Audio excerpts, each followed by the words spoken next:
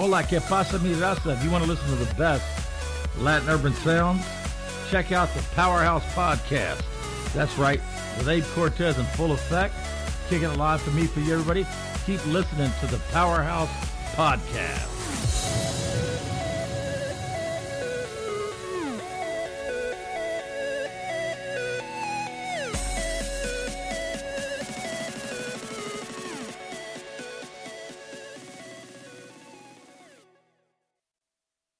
Okay, on the phone, ladies and gentlemen, with me is the one and only film director, entrepreneur, and community leader, Carlos Ortiz.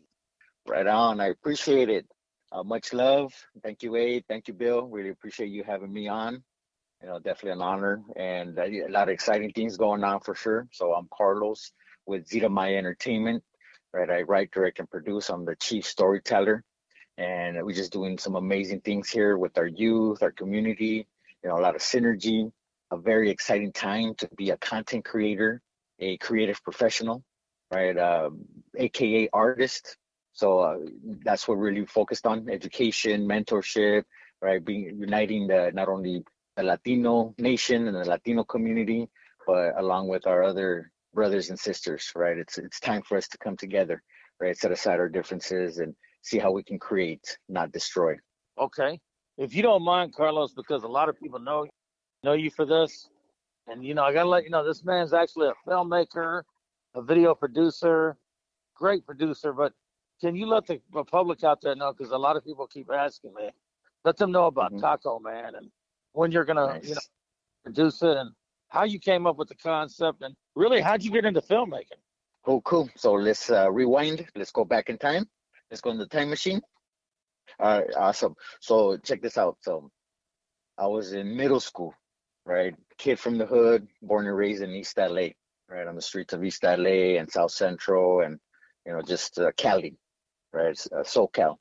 So that's where I was born and raised. And then, so she asked me, she's like, "Hey, so what do you want to be when you grow up?" I don't know. What you got?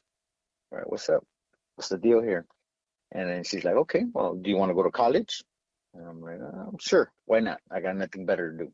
What's good?" And then she's like, okay. Well, we got the special program, smaller class sizes, right? People that, want to go to college. So we put it in a special curriculum, college courses, prepare you for college and a career. I'm like, all right, cool. Sounds good. Excellent. So they did this assessment, right? Essentially a career assessment, right? Questionnaire asked me my hobbies, my likes, my interests, right? Things like that. They tested me, right? We got to test you, see if you qualify for the program. All right, sounds good. So they printed out like this 3-page career assessment, right? And there's probably a couple dozen different film careers, right? One of them is attorney. I'm like, oh, right on, okay, attorney, cool. I used to love watching Perry Mason, one of my favorite shows of all time. Right? I used to love the black and white, just classic. And then I'm like, okay, so let's check it out. What's this, board and attorney and all this, really about. So did a little research, come to find out, they probably don't have the best reputation, right? Stereotypically in general, right? It's, ambulance chasers, money sharks, right? That kind of stuff. So I'm like, okay, I got some other options here. Right? So another one is a doctor. I'm like, okay, nice. Doctor, they got a good reputation, right? Definitely. It'd be good to have a doctor in the family. And then and my sister was a nurse at the time. So I'm like, hey, what's this medical field all about? Being a doctor. Like, okay, come by, do a little job shadowing, introduce you to the doctor. kind of tell you a little bit about, what he does and what it took to get there. All right, sounds good, cool. But come to find out, I'm super squeamish about blood, like, diseases and all that. I'm like, oh man, probably not me, dealing with sick people. And I'm like, okay, right on. Like, good reputation, but nah, just can't do it. Another one is a filmmaker. I'm like, oh, what the hell, filmmaker? What the hell is that? I have no idea. Born and raised in LA, though. I know Hollywood. Grew up around those streets too. And then I'm like, okay, well, let's see what this is all about. Let's head over to Universal Studios, right? So we go, and you guys ever been? Ever been there to Universal Studios in California? No, I wish. No, No, okay. I haven't. No, all right. So for those that have gone, right, and been there, they have like this little tram ride, right? Like a little bus, like a little trolley almost thing, right? That takes you in the back lots and it shows you where the films have been shot. Classics, like Alfred Hitchcock, Psycho, right? And there's this lake, and in the distance you see this little man in a boat, right? And then it disappears, and like, what the heck? And then you start hearing the music, da da da da da da da, and then Jaws pops out, right? So, man, it blows my mind, like I'm like, holy cow, I had no idea, that television and film, was produced and created. I thought it was reality. Right? That's what I thought. Somehow, maybe like a documentary or something. I never thought what it was. But also, I started realizing the power, right, of storytelling and cinema and media and all of that, right? So I'm like, okay, cool. And I started thinking about it. All the things I wanted to be was because of, film and television. I even wanted to be a archaeologist because of Indiana Jones. I'm like, oh, nice, but looked into that. That shit was hella boring. I'm like, hell no. Oh, hey, I forgot to ask, can we cuss? Is that cool? Is it rated R or rated G? No, this is up there in the podcast world where you get away with everything, like Joe Rogan. Right on, sounds good. Right, so then, so like, reality and the way, things are depicted, on the big screen, right, on television and the little screen, completely different from reality.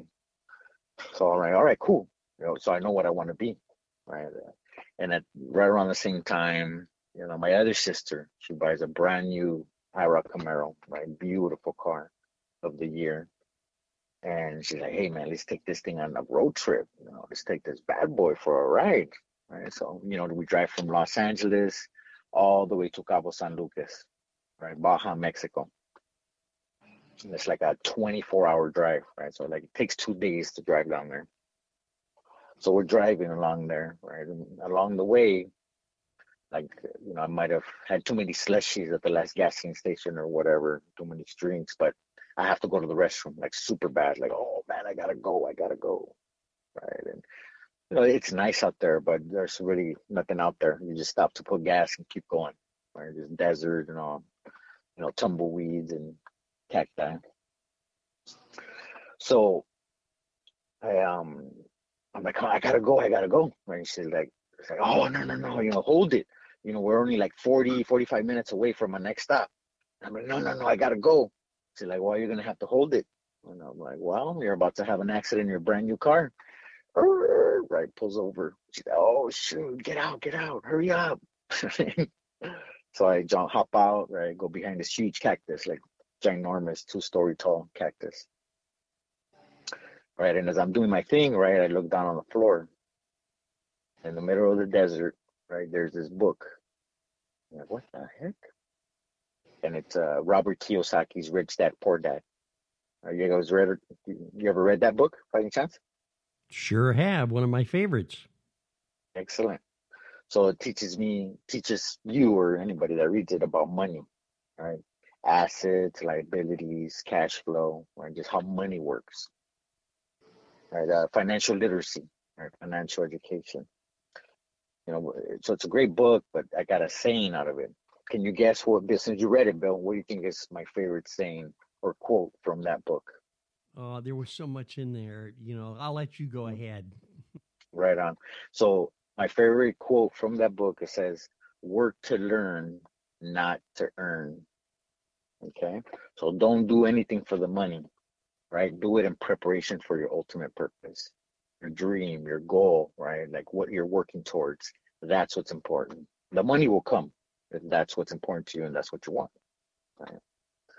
So that's really the beginning of me understanding how money works, right? Which is really important. Business. That's what I love about film, the film business and film industry, right? That it's art, commerce, everything just culminating and coming together, right? It's the ultimate art form, right? So I need to learn about business, right? Because it takes money to make money, right? It takes money and an army to make a movie, right? You see credits at the end, man. There's like 5 minutes of credits, thousands of people. It took thousands of people to make that movie. So I'm like, all right, cool. So I know what I want to be. I know what I need to do to get there. Okay. So flash forward, flash forward and flash back from here, right? So we're playing with time here for a second. So that'll flash forward from that time to the Great Recession, right? 2008. So I get laid out, right? So that's how I really figured out I wanted to be a filmmaker, right? I was in it. I was born in the city of angels, right? Hollywood. So I always felt that's part of my destiny. All right, now, go to film school, learn about film, all kinds of stuff, right? Just dedicate the next 25 years plus, right, to achieving this goal. So that's where we are right now at this critical moment.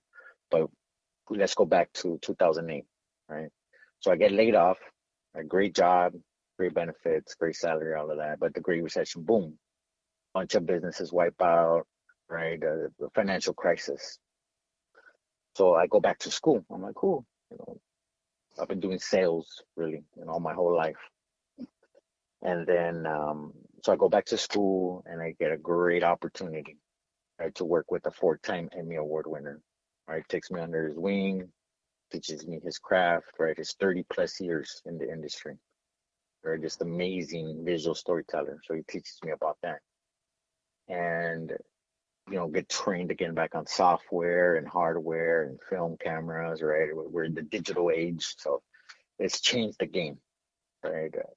And really, that's part of the excitement, part of the opportunity. Now, I mean, you could shoot your film, right? There's a iPhone Film Festival, right? You can shoot a feature film on your phone. There's no longer an excuse, right? There's a way for you.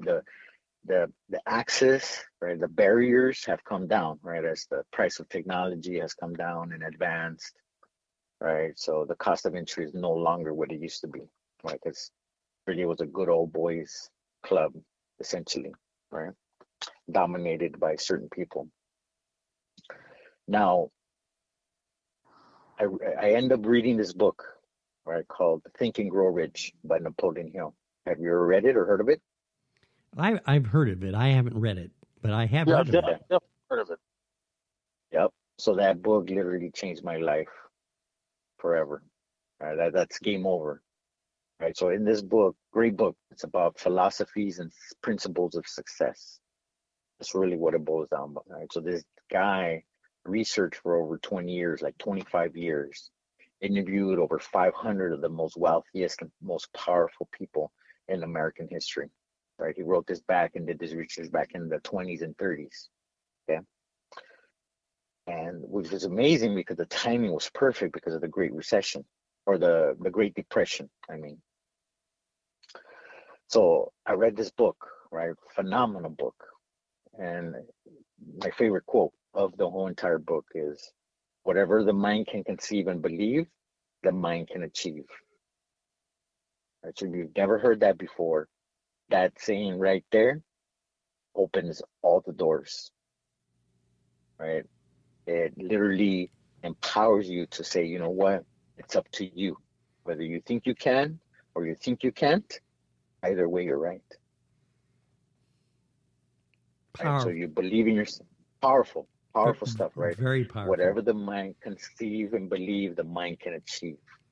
So you set your mind to something, set a goal, make a plan, and execute that plan, and never give up till you reach that goal. You're going to accomplish any goal in life, right? So self-empowerment, self-improvement, right? Having the ability to do and create whatever you want, right? Utilizing the power